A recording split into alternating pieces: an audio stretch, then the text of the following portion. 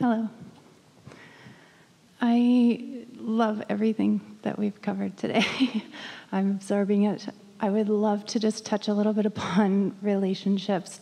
I'm finding myself seeing results in real time to do with birds and feathers often, but I find myself hesitant when I'm faced with people. Well, what we've been talking about here today is primarily about your relationship with your inner being and with your vibrational reality, because that's the first step.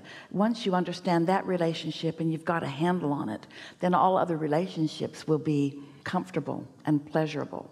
But most humans who don't have a handle on this, in other words, we're just right here on the leading edge, and even you discovered new things about it even today. So it's an evolving state of being for sure. But most humans are not tending to the relationship with who they really are. So they are not consistently under the influence of source, and so they are under the influence of something else. And so most humans have the habit, the belief, the expectation, the practiced vibration of watching the behavior of others in order to acknowledge how they're doing. So it's attention from others that they crave, rather than allowing themselves to be under the influence of who they really are. And then the behavior of others is a big part of what's going on in their vibration. You just can't watch something without forming an opinion about it. And if the opinion that you form when you're watching other humans, or when you're striving for the attention of other humans, when that supersedes your awareness of your connection with source, then you're sort of out of control. Sometimes you get both, but you've got to give up your craving for attention of others. It has to become irrelevant to you what they think about you, because they're not prepared to see you.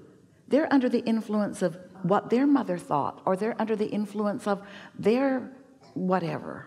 And so you just can't count on anybody else. This was the clearest thing that Esther ever came to understand about this. Once her Jerry made his transition into non-physical, they had a long-standing relationship. They were together for over 30 years. And during that time, they were together all the time, all day, all night, every day, every night. In other words, they were really getting along well. Esther would not admit to any moments that weren't wonderful. There might have been some, but she can't remember them. As far as she was concerned, it was lovely, lovely, lovely, lovely, lovely. And then when he made his transition, she was really distressed, because she connects with us so easily, but she couldn't find him. She suffered over it for a while. And one day when she stumbled accidentally into a clear space where she could hear us, you can only stand so much grieving. Pretty soon your mind just sort of times out. She heard us say, look for him where he is, not where he was.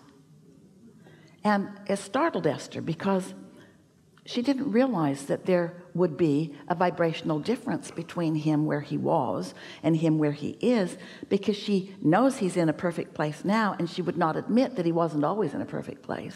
So she was not willing to even acknowledge that there could be a vibrational variance between Jerry in the physical and Jerry in the non-physical. Well, this is what we're asking you all to acknowledge about everybody you know. There's your friend in the physical, and there's your friend in the non-physical. And the thing that confused Esther is that Jerry was so often tuned in, tapped in, turned on to his inner being, that he was often all of that. In other words, Jerry in the physical was very often like Jerry in the non-physical, just not always. But Esther was not looking for him there. She was missing where he was. She was looking at the lack of him.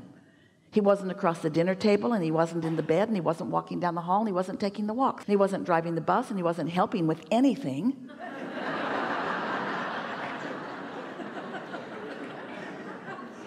And so it took her a little while to adjust to the inner being aspect as compared to the physical aspect. So that's what you got to do with everybody in relationships. You've got to look for who they really are, not who they're being.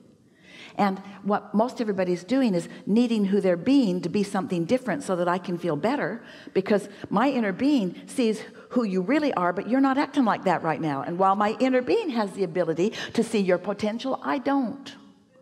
Because I'm tuned to who you're being, because I've been basing how I feel on your behavior, on your actions, on your attention to me, which is not a good idea, because other people are not wired to please you.